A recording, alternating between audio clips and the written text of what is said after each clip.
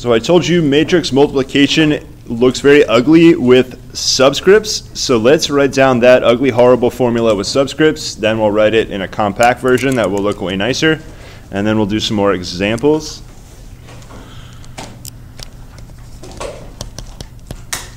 So here's our ugly matrix multiplication.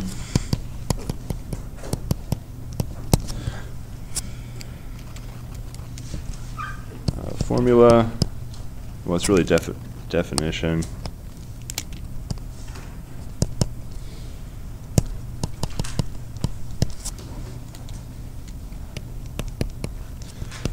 So we use capital A, capital B, and now first matrix is filled with, and I'm using the minimum number of elements to establish a pattern.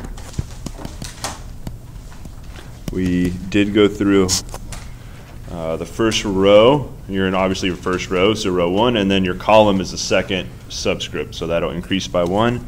So that's matrix A. Now the matrix, what is the dimensions of matrix A? How many rows?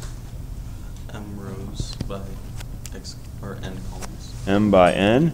So the first dimension of B needs to equal the same. So I have to pair these two up or else I can't multiply. So those two have to match.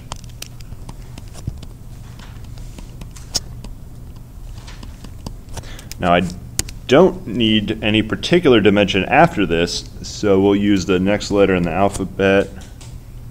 Or is it O? Don't use O. We'll go with P. O looks like 0. So our next matrix will be N by P. So it starts not A11, this will be B11. What will the last term in the first row be? It'll be B1 what? B1P. Now we go down to the last row. We are in the, let's see, nth row, first column, and then BNP.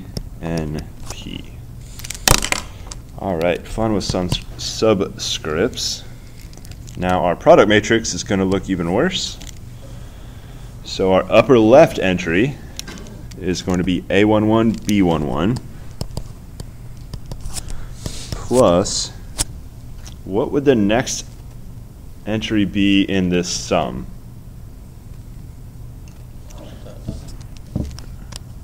Well, I'll have to have a little more for a pattern here. What will the next term be? A what subscript? It'll be A12. So we're row 1, column 2, because I'm moving to the right in the A matrix. Now I'm moving downwards in the B matrix, so what B term will be multiplied here? 2, 1. It'll be B21. We're going in row 2, column 1. So you could just partition first row, first column. That's what we're doing. Going across first row, first column. Now I can write dot, dot, dot. So plus dot, dot, dot. What will the last term be? A what? A1N.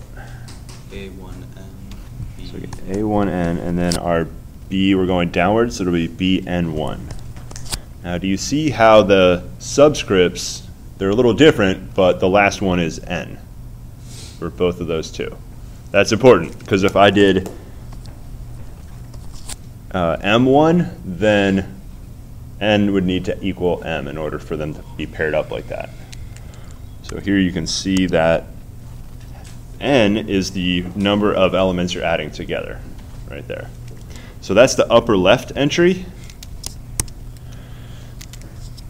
Now I want to partition this off from the other entries. Let's go with the next entry down. So now we'll be in row 2, column 1. So it's the exact same as what's above, except all your rows are going to be, uh-oh, that's a lie. Your A row is going to be 2, your B column is going to be 2. So it'll be A21, B12, plus, well this one's easy, A22, B22, plus A2N, BN2. All right, fun with subscripts. So here, I think that's enough to write dot, dot, dot. And then we'll just fill in the last one at the bottom. Actually, I want you to fill the last entry in. I'll do the first one. So it'll be AM1. And then, let's see, going across bottom row, first column, B. Uh-oh, I made a mistake in row 2. And I didn't realize it until now. What's the row 2 mistake?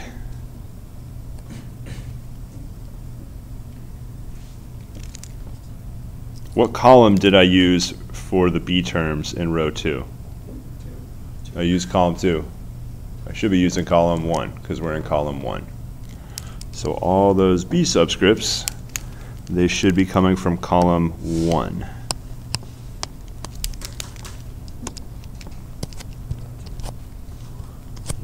There we go. So we get AM1, B11 plus A, M2, B21 plus A, MN, AMN, BN1. All right, so that takes care of column 1. Now we'll move to column 2. What is going to change in column 2 compared to column 1? There's the difference. What is that difference going to be? Which rows and columns I use? So one of the subscripts is going to shift up by 1. Which letter subscript and then which of those two? So is A going to change or B going to change? So we'll do the row 1, column 2. So we're still in row 1. A correspond, all those A terms came from row 1. So the A terms are going to be the same as they were previously. The B terms need to come from column 2 now. So we're going to take the B column. So they were 1, 1, 1 before, and those are going to be 2, 2, 2. So that's the difference. So I'll leave those circled. So write the proper entry in your matrix, but change all those 1s out to 2s. That'll put us the B terms in column 2. So do that right now.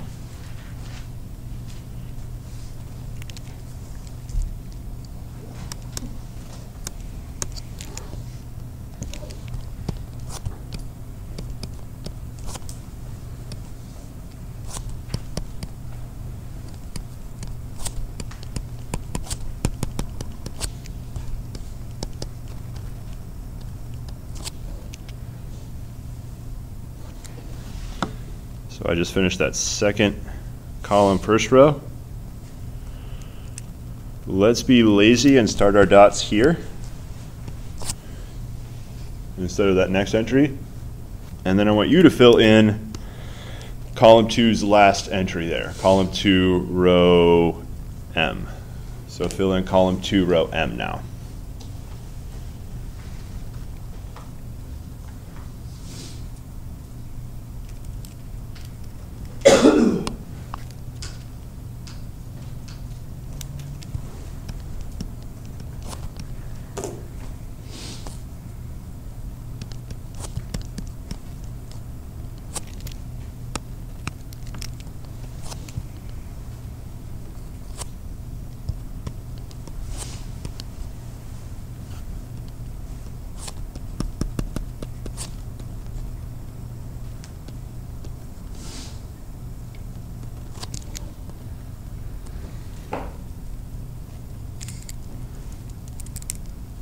Any questions on that entry I have down there? I don't really want to read it off.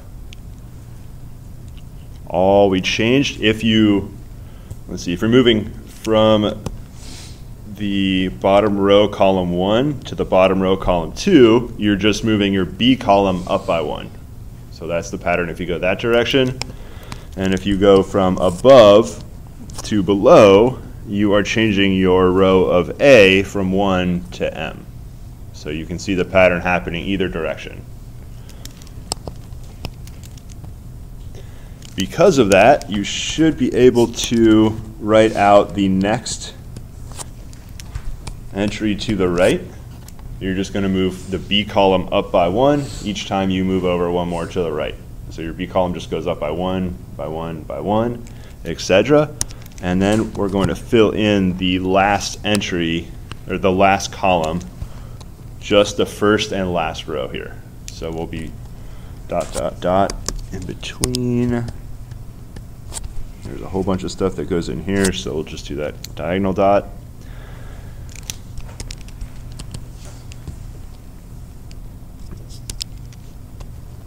All right, do your best to fill in the last column, row 1, and row M. So your column N here, that's your B uses column N. Your A doesn't change. Your A is still row 1, and your other A will come from row M. So your A's don't change when you move over a new column.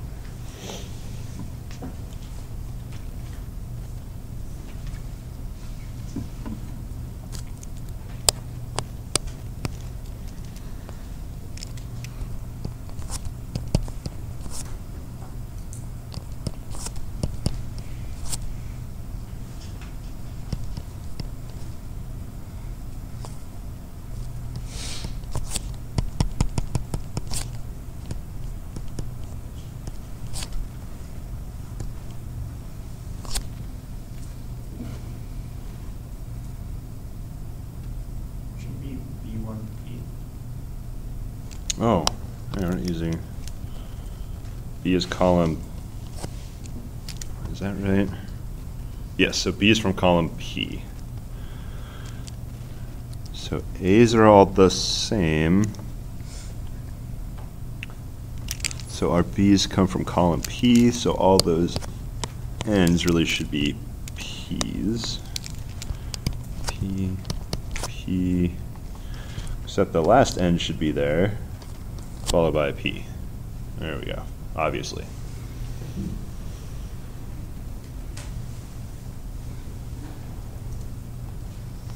All right, so questions on that row. So now fill in that last entry. So row P, column, row M, column P.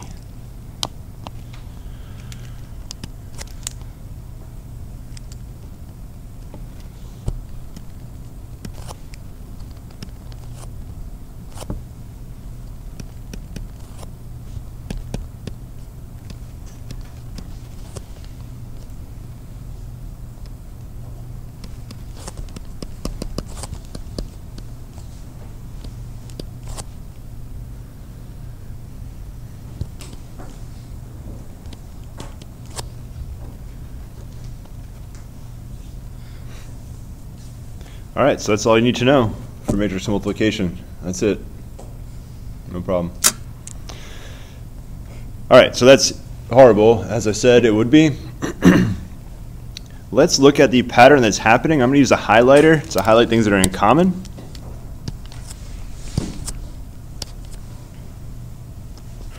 What I'm doing is basically circling inner dimensions. So the inner dimensions of these all match right here. And they don't only match, they go up by 1 each time you move one to the right. So if we start here, that would be the first term, that's the second term, that's the nth term. So what we're going to do is summarize this with a summation.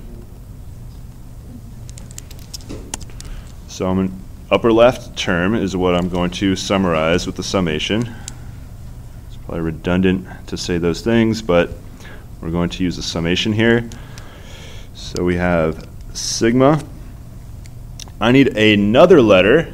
Usually we use I, J, or K, somewhere around there. So I'll just use let's go with I.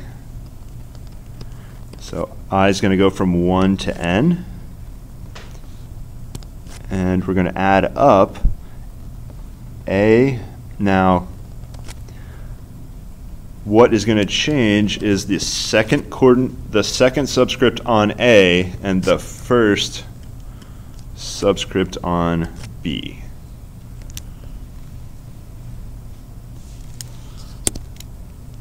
So those inner subscripts right there need to match and go up by 1 each time. So that's what I highlighted in that pattern up top. So any questions about that first upper left entry being this sigma summation?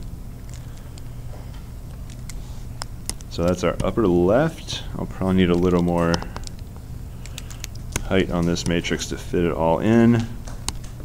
All right, we're going to write the summation for, let's stick to column 1. We're going to go row 2, column 1.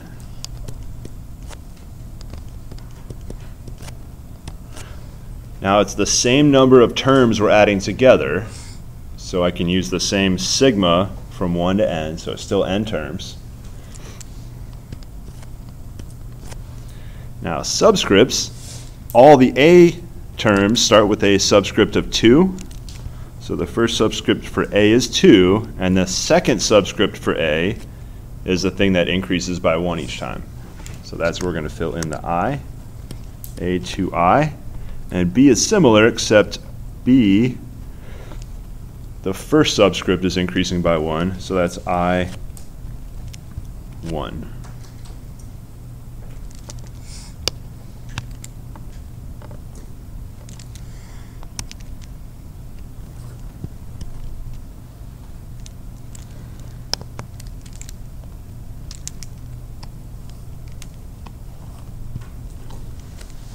So we'll fill in dots now, and then we'll do the last entry. And I want you to fill in the last entry.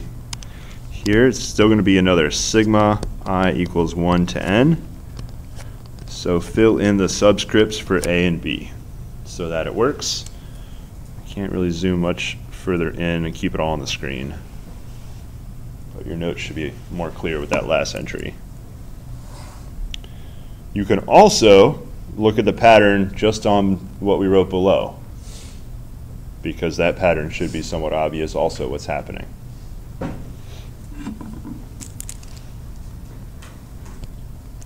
So if I just look at the pattern in the second matrix, not looking back to the first one, the inner terms, or the inner subscripts are i's, and then the outer subscripts, A, is increasing by 1. So what is the first A subscript here? M. So it should be in row M. So that'll be an M right there.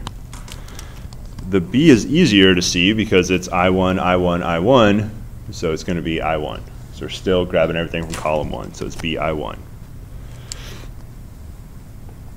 All right, so that is column 1. Now we'll move to column 2. Just do the first and the last from column 2.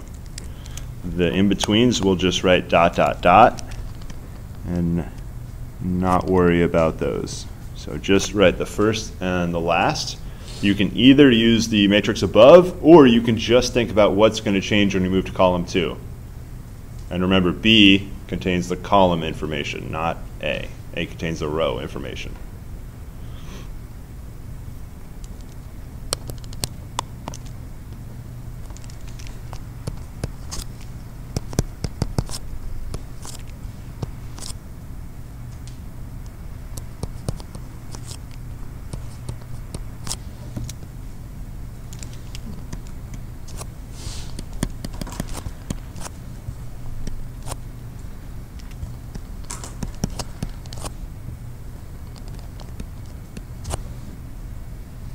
So the first entry is A1I, BI2, and then the last entry is AMI, BI2.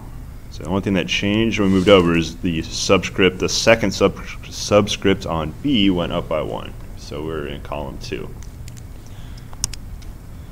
Now the pattern should be clear as we start moving to the right. The second subscript on B is going to keep going up by 1 each time. So that's enough to write dot, dot, dot.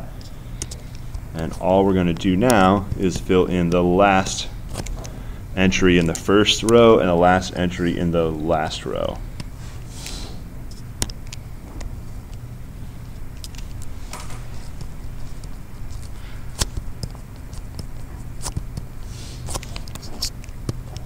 So those two entries, right, put those big circles or ovals.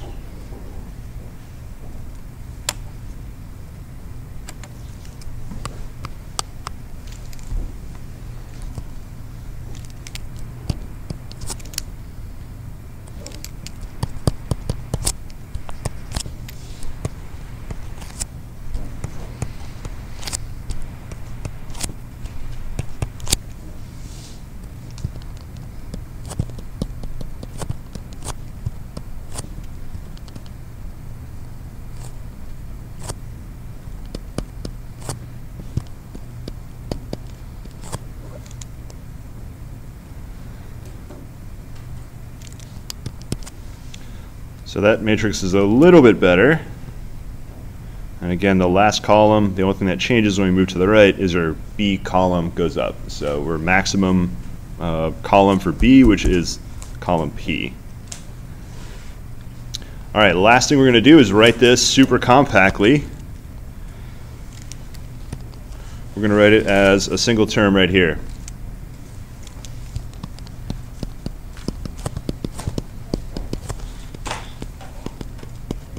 So, we got a problem. If I use IJ notation, I just use I's everywhere in my summations. So I'm going to switch to, oh no, IJ. Let's just change our subscript to K. I know that's a pain, but that was a choice I made arbitrarily. So change all your I's to K's. Hopefully your I and K look similar enough.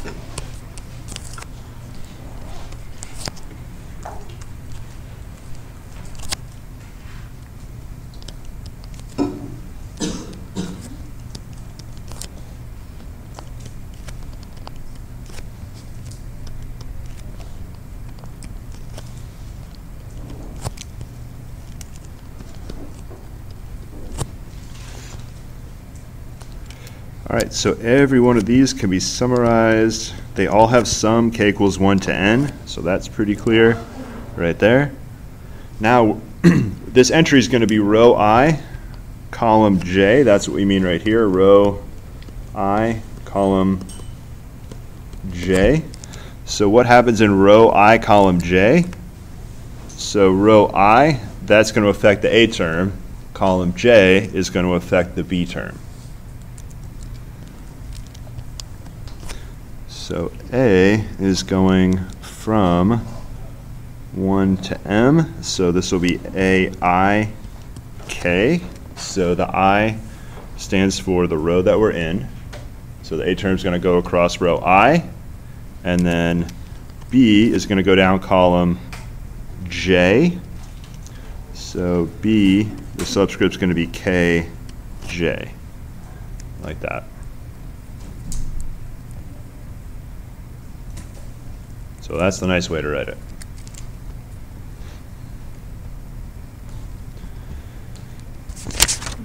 So we had too much fun with subscripts, not enough time to do examples, so we'll do some multiplication examples tomorrow. What would be the notation if you took like the magnitude of that? You can't take the magnitude of a matrix. There'll be determinants, what we'll get to soon, when your matrix square. You could technically say you could call the magnitude of a column or a row vector you could call that the magnitude if you wanted to, because a row vector or a column vector is, a row or a column matrix is a vector, so you could talk about the magnitude of a row or column matrix, but usually we would use the word vector if we wanted to talk about that property.